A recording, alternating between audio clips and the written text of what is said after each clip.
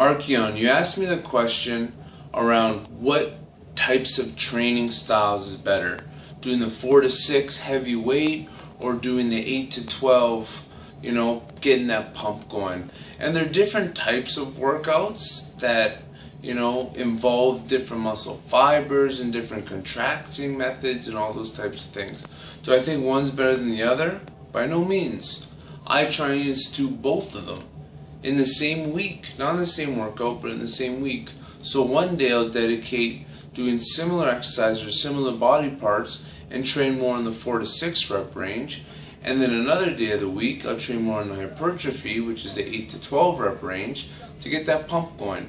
You mix it up, you keep the muscles guessing, you train different fibers, and you're really just trying to optimize your performance. And that's my opinion on the training methods.